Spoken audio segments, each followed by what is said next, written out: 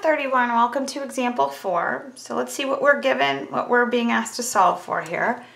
It says the sum of the first 15 terms of an arithmetic sequence is 345. If a sub 15 equals 65, find a sub 1 and d. Alright, so I gotta find a sub 1 and d, and those are pretty important pieces of information, whether we're using the sequence formula or the series formula. So I see that I've got an arithmetic sequence. All right, so that's D. When they say sequence, that's a list of numbers, but they are adding me to sum those numbers, right? They're saying the sum of the first 15 terms is 345. So when you see this phrase, the sum of the first 15 terms of a sequence, that is literally referring to S sub 15. That's what that symbol means. Add the first 15 terms of a sequence. And they're telling you flat out that's equal to 345. Okay, I also can spot that n is equal to 15, all right?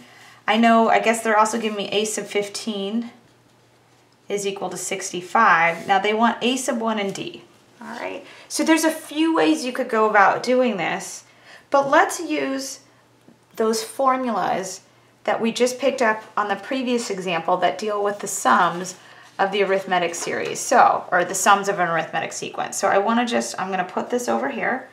And I want to remind us the two formulas we have are S sub n is equal to n over 2 times a sub 1 plus a sub n.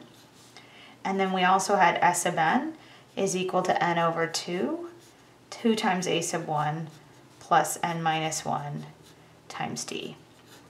All right, and let's start to think about what we have and what we need to get. So I know I need to get a sub 1 and I need to get d. All right, I know S sub 15. That's 345, so I could put 345 into either of these equations. I know n, that's 15, all right? I know a sub 15, that's 65. So what I'm missing is a sub 1 in both of these equations and d. So let me start with the first equation because I know s sub 15, I know n, and I know a sub 15. So I could solve for a sub 1 that way. So let's go manipulate that first equation. So if I look, we know S sub 15 would be equal to 15 over 2 times a sub 1 plus a sub 15. All right, so I'm using this equation right here. I'm plugging in n equaling 15.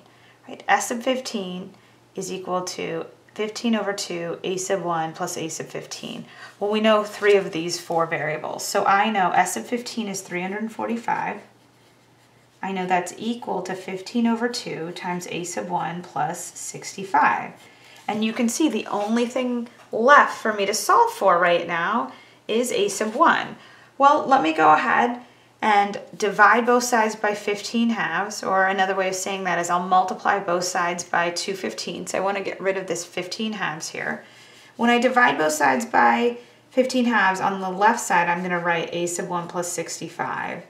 And on the right side, I would have 345 times 2 out of 15.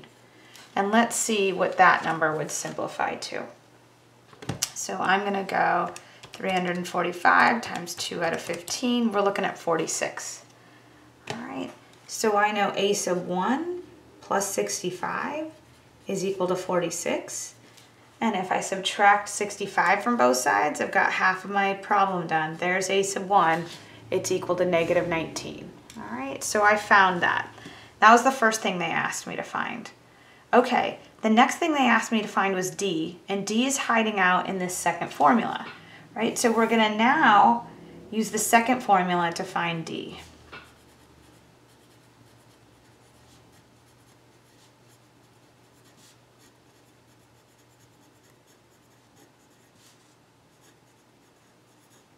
All right, and if I wanted to specify, I will use first formula. Oops, it's written a little too close. I was gonna say, I'm gonna use the first formula, or I used the first formula to find a sub 1.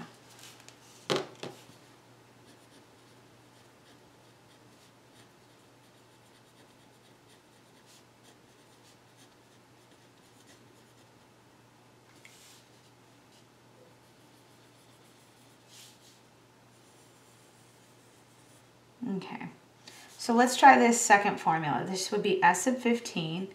That would be equal to 15 over 2 a sub 1s plus 15 minus 1 times a d. Okay, let's start filling this in. We know S sub 15 is 345. This is going to stay at 15 over 2. I know A sub 1, I just found it. That's 2 times negative 19. This is going to be 15 minus 1 times D. And then you can see I have my equation, and the only variable left is D. So let's start doing this. All right, I'm going to go, we got 345 would be equal to, I'm going to do 15 halves. All right, 2 times negative 19 is negative 38. And this is going to be plus 14D. Now you can distribute the 15 halves to both sides, the negative 38 and the 14 if you want. I'm still just going to multiply the 15, or divide both sides by 15 halves, which is like multiplying 345 by 2/15. And I'm going to do that because I happen to already know it's equal to 46. So I will get 46 here equaling negative 38 plus 14D. All right, when I add the 38 over, I'm going to get 14D is equal to 84. And when I divide 84 by 14, what are we looking at? I'm going to get 6. Okay. So there we go. D is equal to 6. So my answers are, well, I found A sub 1, it was negative 19, and I found D, it was 6. Okay, so with that, we're going to end our look at arithmetic series. We're going to move on to finite geometric series, and I will see you in a bit. Thanks so much. Bye.